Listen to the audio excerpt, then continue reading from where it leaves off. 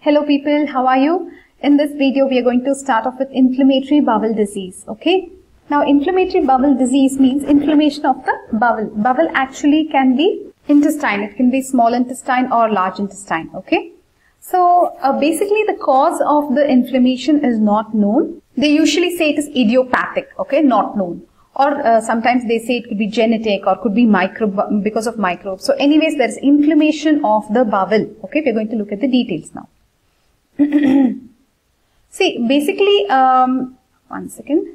So the cause they are saying it could be idiopathic, it could be genetic, or sometimes it could be microbes also, which cause the inflammation of the bowel. Now, why we should know these diseases? Because first of all, for exam it is important. We should know the Crohn's disease versus ulcerative colitis. We should know. Now, complications are also there. So, as a doctor, you should know the complications if you leave it untreated. What can happen? So, there could be malabsorption, obviously, because it's the intestine that is affected. Malabsorption can be there. Fistulas can happen. Strictures can happen. Toxic megacolon. And it can also lead to malignancy. So, basically, we should know about Crohn's disease and ulcerative colitis. Now, coming to these diseases, the Crohn's, these are the two main things that they have given under inflammatory bowel disease. Crohn is like crow, see, C-R-O, crow, Crohn's disease, okay, remember the crow, that is the spelling, C-R-O-H-N, Crohn's disease. Don't write chronic, that is different. This is Crohn's disease, okay, C-R-O-H-N, Crohn's disease. Then you have ulcerative colitis. Two things you should know. Where is our happy smiley? Are you happy to know what we are saying now? What are we discussing? We are discussing Crohn's disease versus ulcerative colitis. Very good.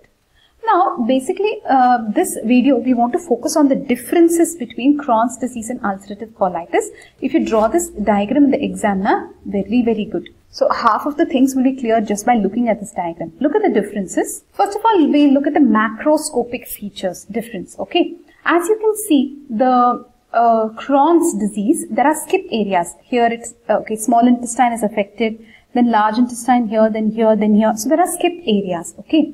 So first of all, what is affected? Let us see the terminal ileum. So the small intestine's parts can be affected. So the terminal ileum is affected and ascending colon can be affected, and there are skip areas. So here is there, then here, then here. So there are skip areas in Crohn's disease, whereas in ulcerative colitis, the latter part is only affected. So the descending colon, correct? The descending colon, the rectum, the sigmoid colon, all these can be affected. So this is mostly ascend, it is extending upwards. So that's what you should understand. And here you see that in ulcerative colitis, there is no skip area. But in Crohn's disease, like a crow, it is jumping from here to here, here to here. It's a skip area is there in Crohn's disease. Did you understand where there are skip areas, baby? Tell me. In Crohn's disease, like a crow, it is skipping. Very good. Okay. So now we are still in the differences in the macroscopic features. See what we are currently looking at. First of all, you see that macroscopic differences we are looking at. Okay. Now, let us look at the extent. Usually the extent means the entire thickness, okay, of the affected segment. The entire thickness of the affected segment will be involved. Whereas in ulcerative colitis, only superficial it will be, okay, and it is confined to mucosal layers. So this is only superficial. So you can see here it is not very dark here and there, here and there. It is very superficial, okay, but this is, entire thing is affected. It is very thick. Entire thickness of the segment is affected, okay. Then coming to the ulcers, here there could be serpiginous ulcers. Let us look at that. Wait, some specific terms when we want to write, let's write them. Serpiginous in Crohn's, some specific words, serpiginous ulcers can be there in Crohn's, okay, serpiginous ulcers. But in ulcerative, there won't be any fissures, okay. Superficial mucosal ulcers can be there. However, this one, as it is, Crohn's is very deep, serpiginous ulcers will be there, okay. Then coming to pseudopolyps. Pseudopolyps are mainly seen in the ulcerative colitis, okay. So, pseudopolyps. Pseudopolyps are present where? In ulcerative colitis. Fibrosis is common in Crohn's disease. Fibrosis is common in Crohn's disease and it is rare in ulcerative colitis. Okay. Shortening, there could be shortening of the bowel, shortening due to fibrosis. Due to fibrosis, there can be shortening. Here also there can be shortening, but due to contraction of the muscularis layer. So what you should understand here is, in ulcerative colitis, basically it is affecting superficially. So only the mucosa is affected. Hence the muscularis is contracting. Okay. And hence there is contraction here. The shortening is there, but it is due to contraction of the muscularis layer. Okay. So what and all you understood so far in Crohn's disease, the macroscopic differences, it affects the terminal ileum and the ascending colon. There are skip areas. Then there is serpiginous ulcers. So this usually affects the entire, serpiginous ulcers. So basically entire thickness of affected segment. So affected segment, entire thickness is affected. Correct? The extent of the inflammation is complete. Okay? There could be serpiginous ulcers, there will be fibrosis. And because of this fibrosis, there will be shortening of the bowel. Okay? Shortening is due to the fibrosis. Now coming to ulcerative colitis, there can be, what and all is affected? First of all, you say what and all is affected? Rectum, sigmoid colon, and then it extends upwards. Extend upwards means descending colon, correct? And here there will be no skip areas. There are no skip areas and basically it is superficial.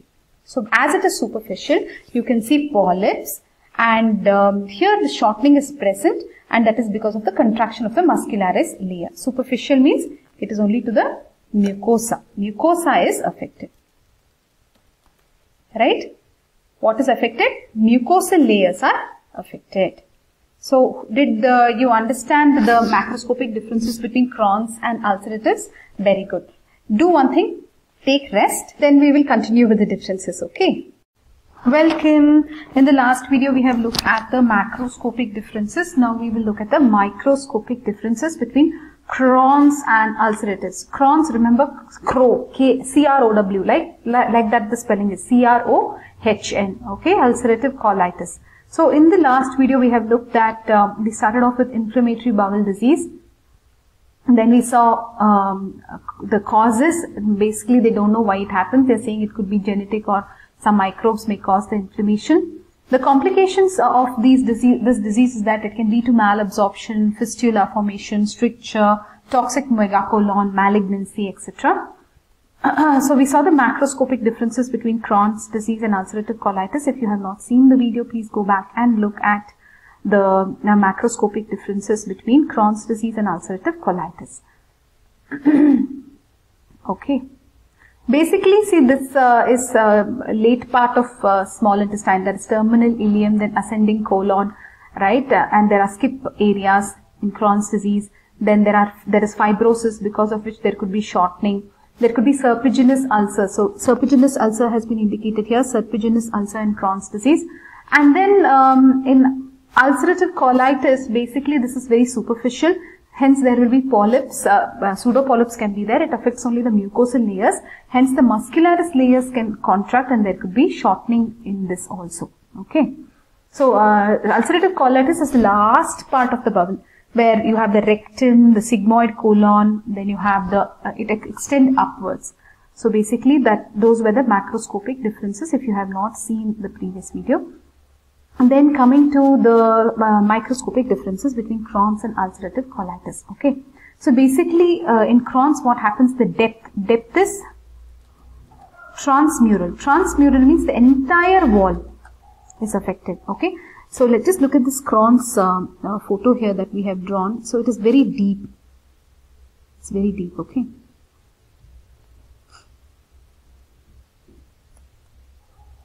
the ulcer is very deep. Look at this. This is the ulcerative colitis.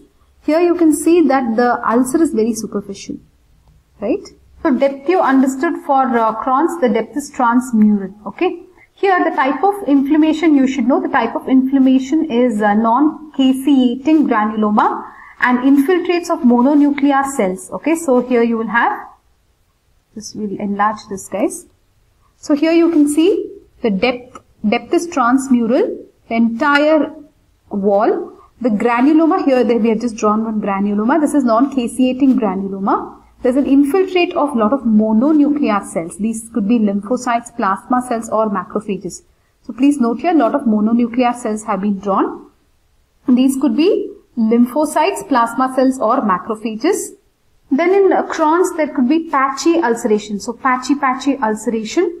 Okay. What happens to submucosa? It is widened due to edema and lymphoid aggregates. So you can see lymphoid aggregates here in the submucosa. So they have widened, the submucosa is widened. What happens to the muscularis? Again, there are inflammatory cells. Okay.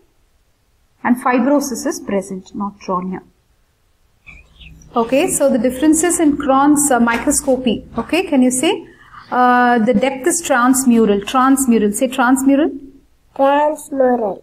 Non-caseating granuloma. Granuloma. Then mononuclear. Mononuclear. Cells. Cells. Mucosa. Mucosa. Patchy. Ulceration. Submucosa. Widened. Because of edema. Lymphoid aggregate. Lymphoid and aggregate. Muscularis. Inflammatory cells. Fibrosis present. Right. Now let us look at the microscopic differences between in ulcerative colitis. Okay, so the depth. Depth is mucosal and submucosal. Say mucosal. Mucosal and submucosal. Say near the mic. Mucosal and submucosal. Okay. Okay, the type of inflammation, say crypt abscess. Crypt abscess. And there are chronic inflammatory cells. Okay.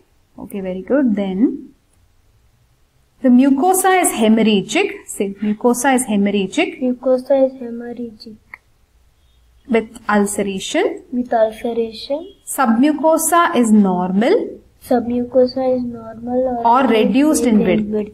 Muscularis is usually spared. Muscularis is usually spared except in the cases of toxic megacolon. Okay, and then fibrosis is anyways absent. So look at the diagram here. So in ulcerative colitis, what and all we saw? Mucosa, there is hemorrhage, ulceration. Submucosa is normal or it could be reduced in the width. Muscularis is usually spared except if it has become toxic megacolon. Fibrosis is absent. Here there is crypt abscess. In ulcerative colitis, there is crypt abscess.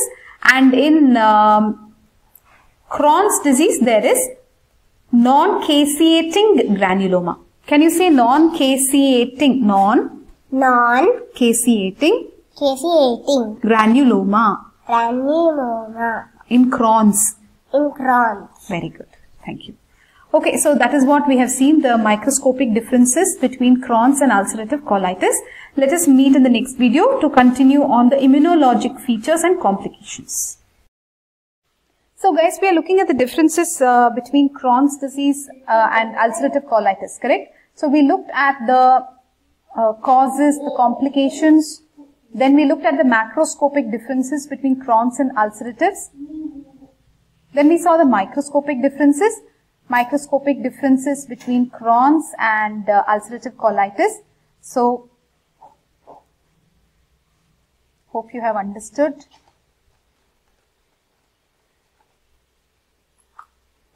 Then now let us move on to the immunologic differences. So, immunologic differences you should know here. that the lymphocytes which are in Crohn's disease are the T helper 1 and in ulcerative colitis T helper 2 cells. So it is very easy, right? 1 and 2. And coming to the cytokines, here you have the gamma, here you have the INF gamma, interferon gamma, the tumor necrosis factor and interleukin 12. Here you have 13, interleukin 13. Not difficult, right? 12 here, 13 here. Transforming growth factor beta is here. Okay, if you want you can remember the easy ones. Here you have interleukin 12, here you have interleukin 13. What about this ANCA antibodies? ANCA P antibodies, here it is more positive. Okay, positive in most, the antibodies, ANCA P antibodies are positive mostly in ulcerative colitis. Okay, so what do you mean by ANCA? ANCA means anti-neutrophil cytoplasmic antibodies. So these are cytoplasmic antibodies. Okay, anti-neutrophil cytoplasmic antibodies. P means perinuclear. Okay, so these stain the material around the nucleus of a neutrophil. Okay, so these stain the material around the nucleus of a neutrophil. Where did we actually see lot of neutrophils? Yes, we saw lot of neutrophils in the ulcerative colitis. So no wonder this ANCA P antibodies are more positive mostly in ulcerative colitis. Okay. So here you can see they are anti-neutrophils. So neutrophils are more in ulcerative colitis. Hence we can say it is positive mostly in ulcerative colitis. Positive in most. Okay. Ulcerative colitis. Time to move on, guys, to the complications of Crohn's versus ulcerative. Let us look at the Crohn's complications. Crohn's complications, basically there will be fistula. Why? Because the entire wall is involved, correct? So transmural it is. So as the entire wall it is involved, as the entire segment, the extent is complete. So fistulas are very common, or it is in 10% of the cases there can be fistula in Crohn's disease. In ulcerative colitis it's rare. Now, malignant changes are rare in Crohn's, but in ulcerative colitis, if the disease is more than 10 years. So, basically, they come. If it is malignancy, then what happens? In Crohn's, it is lymphomas mostly, and in ulcerative colitis, it is carcinomas mostly. Okay, C and C don't go together here. So, Crohn's, lymphoma, ulcerative colitis, carcinoma. Okay, are you able to understand this? Wake up. What did you understand so far? Malignancies, which one is common in what? In Crohn's, it's lymphoma. In ulcerative colitis, it is carcinoma. Correct. Okay.